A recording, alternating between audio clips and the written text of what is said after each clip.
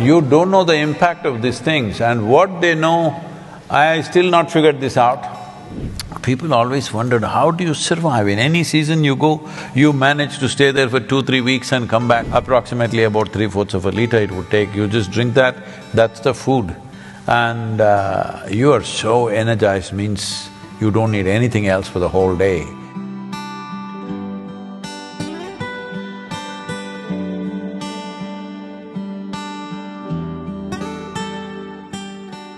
We have forgotten that soil is the greatest and the most complex and sophisticated living system, not on just the planet, in the universe.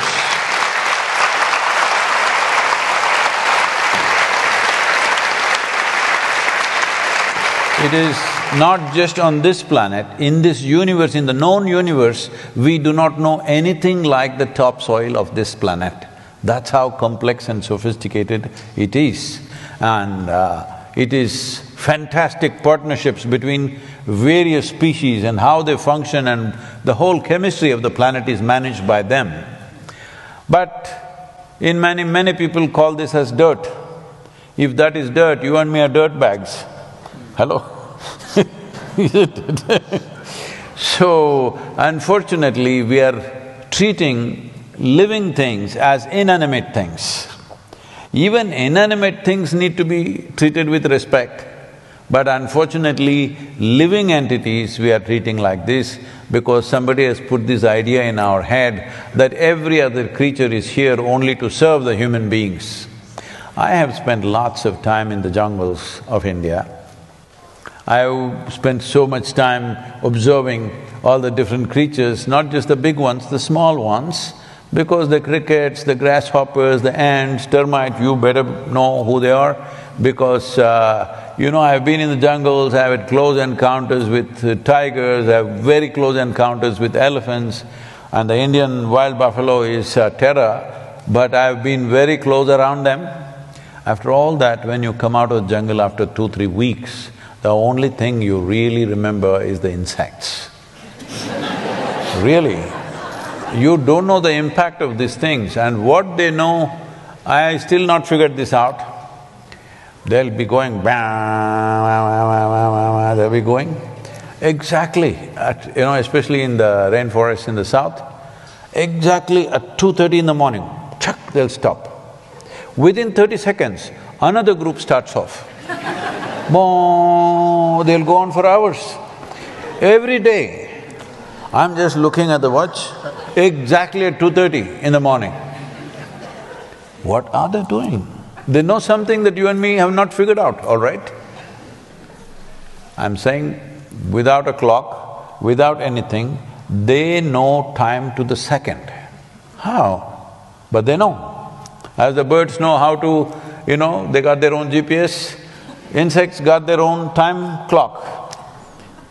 And exactly they know, and if you just observe them, today is going to rain. I am there in the jungle without any equipment, except what I'm wearing, there's nothing else. So, rain is an important part because if it starts raining in these southern Indian jungles, it can rain for 3 days non-stop, okay? So you better find a place where your bones will get wet, it's like that. So if you just observe the insects, they are all preparing for the rain, nothing, no cloud in the sky. But I learn to trust them. If I watch them, I know it's going to rain means it's going to rain. When they say it, it's true. Meteorologists, the only two professions in the world where you can be wrong 50% of the time is either you're a weatherman or you're an astrologer.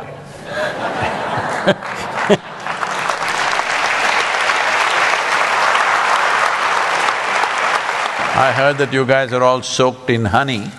Let me tell you my honey story. Can I tell them a honey story? Yes, please. I'm just like them. I'm listening. I'm enjoying myself. Please, do go. So when I was getting lost in the jungles of India, the only food that sustained me largely was honey. I ate other things that I don't want to talk to you about, but largely honey.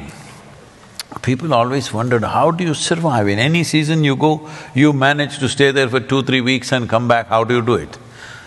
Simple, my trick was, normally we were riding a Czech Republic motorcycle at that time, okay? These days everything is sensitive, you can't say anything as it was. You can say Thomas here. So we were riding a Java or a SD, so it has a petrol tube. Normally you need 7–8 inches of petrol tube, but I always put extra, about 15–16 inches of petrol tube, because it gets hard, you can keep cutting it and putting it on. The rubber gets hard. And this is also for my honey, so when I park the motorcycle in the forest and cover it up with all branches and stuff, I pull off the petrol tube and put it in my pocket and go. So I climb up the tree and the hill, I don't know what kind of honeybees you have here, I have no experience of this. There we have what is called as black bees. They are this big, about 1.5 inches long, and honey is fantastic in the Western Ghats because the variety of vegetation there is probably like no other in the world. The number of species of plants there is like nothing else in the world. So, I go there and these huge hives, they built it on that kind of branch where the sloth bears cannot get. A sloth bear weighs approximately 70 to 85 kilograms. So, the bees are so smart, they will build it in a place where the bear cannot get to it. Just on that kind of branch, where the bear will not be able to go because the branch will bend. So I'm just around little over 70 kilograms.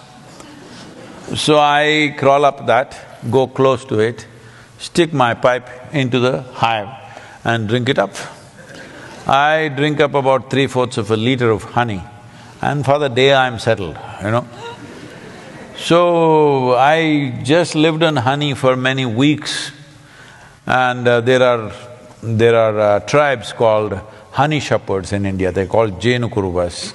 So I went and lived with them, and they just live on honey. Every day, from morning to evening, just their bamboo glasses about this tall, approximately about 3/4 of a liter it would take, you just drink that, that's the food. And you are so energized, means you don't need anything else for the whole day. You're climbing trees, you're doing all kinds of crazy things, but it takes care of you, 1 liter of honey. So I'm just telling you because I heard beekeeping is a big deal here.